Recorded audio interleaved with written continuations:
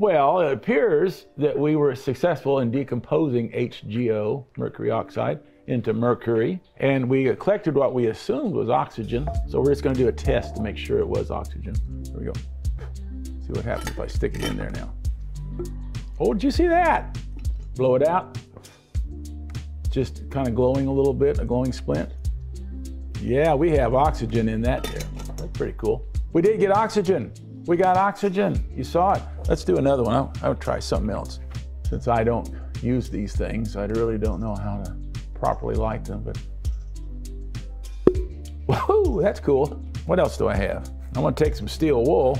Yeah, stick it down and see what happens. Woo, look at it go. Why am I doing this? I don't know, it's having a good time. Whoa, okay. I just cracked the jar. I'm in trouble. That's one of my wife's good canning jars. You didn't see it. I did. Oh, it cracked some more.